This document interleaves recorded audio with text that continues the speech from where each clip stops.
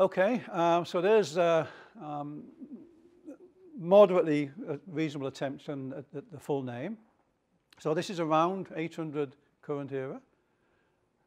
And he wrote one book in about 1825 on the calculation with Hindu numerals. That was a book on arithmetic using Hindu Arabic numerals. And then a few years later, he wrote this book. And in the title of that book, you'll see that phrase, algebra. And that's where we get the word algebra from, because this was the world's first recognizable algebra book. And that was the focus of the book. And that phrase in there, at the end of it, really means restoration and confrontation. Those terms that we saw a moment ago in connection with Diophantus. The way of solving an equation, move things from one side to the other and remove equal terms from both sides.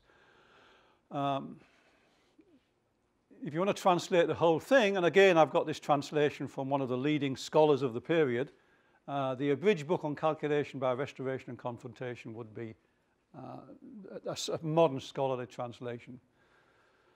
It's usually, however, known among scholars as just the abridged book on algebra, because nowadays we would just refer to restoration and confrontation as just as the key method for solving equations.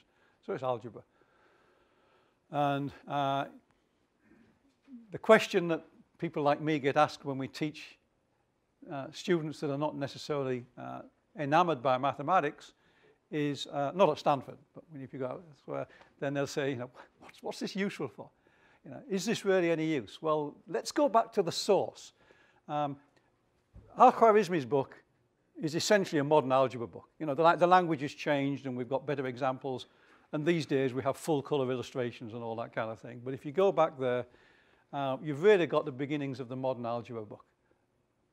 And al-Khwarizmi answers the question. Here's what he says. What is easiest and most useful in arithmetic? This is what the book is about. Such as men constantly require in cases of inheritance, legacies, partitions, lawsuits, and trade, and in all their dealings with one another, or where the measuring of lands, the digging of canals, geometric computations, and other objects of various sorts and kinds are concerned. It doesn't get more fundamental than that. This is basic commerce. This is how people trade and live and enter legal dealings and deal with their finances. So algebra was introduced for very, very practical reasons. You know, one thing that's characteristic of almost all the writings of what's known as Arabic mathematics, meaning the writings that were preserved in the Arabic writing, and you know, all sorts of people were involved. There were Persians, there were people whose natural language was Arabic, there were Jews, there were Christians floating around, there were people floating around in the Middle East all over the place and in Spain doing work. And but it was the language in which, just as we talk about Greek mathematics, much of which was done by Egyptians, but Greek was the language it was recorded in. There's this phrase Arabic mathematics, which really means it was recorded and stored in the Arabic language.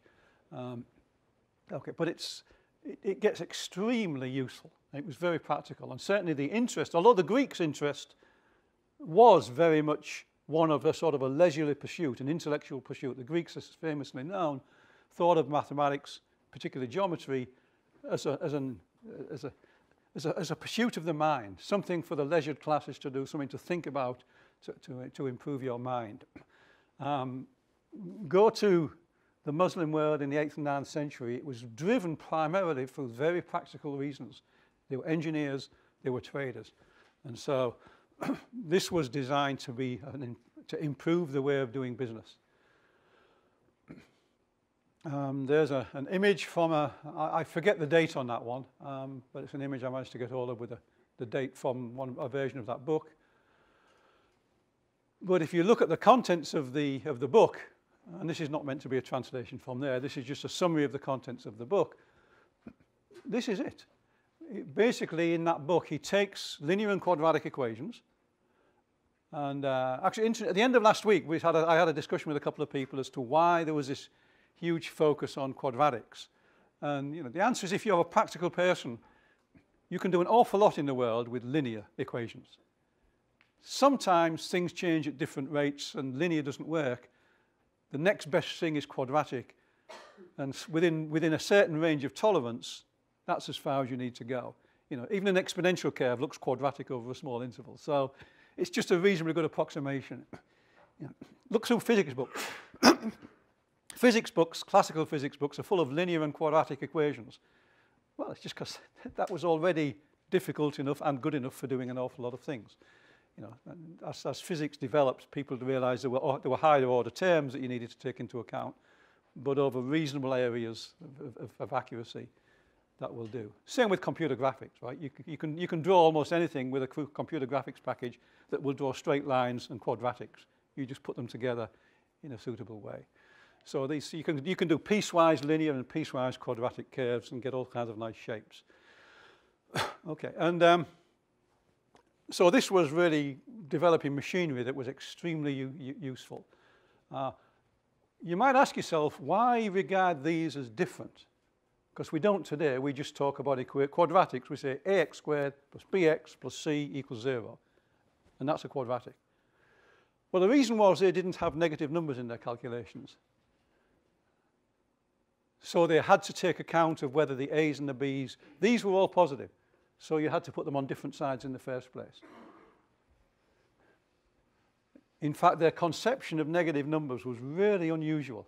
Those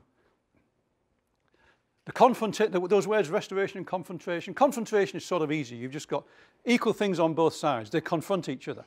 Well, if they confront each other, you can remove them. Restoration means you restore the value. Instead of dealing with a negative term, so they wouldn't have something like 10 minus x. What they would say is you've got a 10 and it loses weight. It goes on a diet and it loses x pounds. So you've got a slimmed down 10, but it's still positive.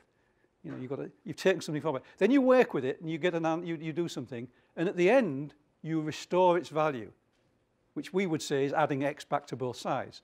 But that's not how they thought about it. They didn't have subtraction and they didn't have negatives. So they just sort of diminished quantities that were still, the 10 minus x was still a 10. It was a 10 that had lost weight. You reason with that, then you restore it at the end. It's hard to get into that mindset now because we know there's other ways of thinking about it, but that was how you, if you want to understand their writings, you have to understand that they didn't have subtraction. You couldn't subtract from both sides. You could diminish something. And that was where the word restoration came from. You restore the value of the thing.